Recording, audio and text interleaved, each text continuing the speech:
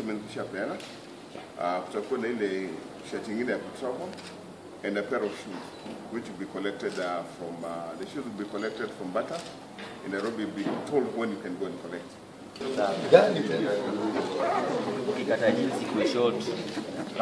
I only want to make one assurance. In terms of the officials, there is a quota, and in case we are to follow the quota strictly as per the quota, there will be trouble. So let us not discuss about the officials. But I want to confirm and assure that the boxers really were qualified. Not a single boxer will be dropped or anything.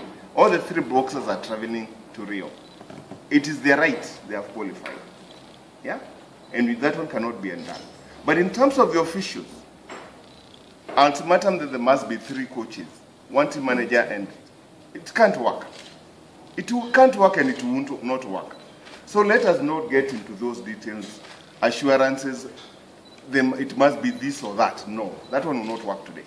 With these boxers here, I assure you that, and I assure Kenya that it's not going to be the same walkover we've been going to these big championships.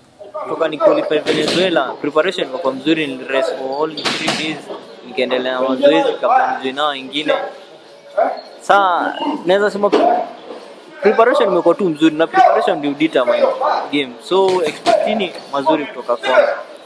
Na vile vile mimi ni captain wa team yenye inaenda kuwakilisha Kenya Rio pande ya boxing, na ningeomba upande wa kitting tusiwe tukuduliliwa, tuwe kitting venye inastahili, kwa sababu pia si wenyewe tunaweza na tuna uwezo.